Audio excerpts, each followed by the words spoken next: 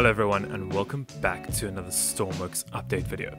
In this video, we're covering the updates as of today, which is 0.8.16. As always, we'll go over new features and changes that we made, and finally we'll test a few of them out here in the world of Stormworks. Now, if you're enjoying these videos, comment below and let me know what else you'd like to see in any of my future videos. While you're there, don't forget that like and subscribe button and make a little bell icon to be notified in my upcoming content as soon as it gets posted. So all said, let's get straight into it and get started with this week's update. So to start with this week's update, of course, the last two updates we've seen are major components that have been added, especially the new seats, along with that pipes and also the new rails that we've got. This week, it's a little bit toned down. We've got one new component. That one new component is going to be the angular speed sensor. Now, the angular speed sensor will measure or detect rotational velocity around the axis that it's facing. Pretty much what it means is it's going to measure from one angle to another angle and how fast you get there. Now this can be used for several different things. Obviously you can use for your planes to measure the difference, how fast you're obviously swaying from left to right or banking. Along with that is for boats. You could use it for when you're capsizing, how fast you're actually listing. That is one other solution that you could use it for. But I'm sure that obviously the community and you guys are kind of come up with a whole bunch of different ways to maybe use this in the future. Now, as you can see, we have the component here. If we go into the workbench itself, you can pretty much find it with all the other sensors. If you scroll down, you'll find it just over here. Angular speed sensor, as it says in the name, the sensor outputs its current angle in milliseconds or meters per second, sorry, allowing you to measure how fast your vehicle is rotating.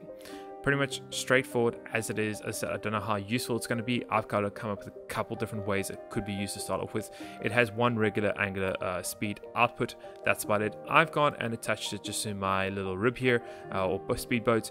Pretty much you can see here it's facing frontal, which means that it's going to measure in positive how fast we're going to the left and how fast we're going to the right if we start swaying or banking left and right here.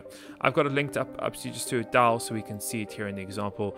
So spawning in, just once again, looks like a regular just sensor at the front of the boat here. We're just going to get in, we're going to get turned on and started. You can see here we're measuring at a 0.1 to 1 depending as we sway left and right. Let's just go and get up here and let's just get going a bit. So you can see it's starting to move, and if I'm going to sway to the left, you can see it's gonna go positive. Sway to the right, you can see it's got positive.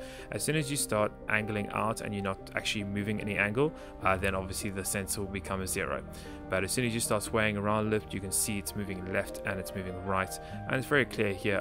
So you can kind of measure how fast you're going left and right depending, which is going to be quite useful. As I said, I can see this being used in planes, maybe some helicopters, even boats, depending on what type of like stabilization / ballast system you want to try and pull off, whether that be to prevent capsizing or even try to make it your ship capsize.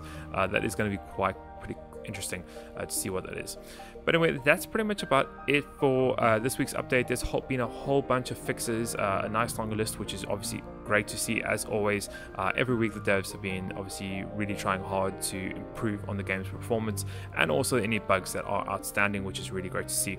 And it's cool that they are slowly just adding in these new components, which obviously add to the value of the game. So that's it for this week's update.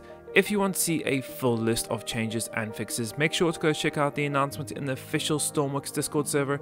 And thank you very much for watching. I hope you enjoyed it, found it somewhat entertaining and informative as always, and we'll see you in the next one.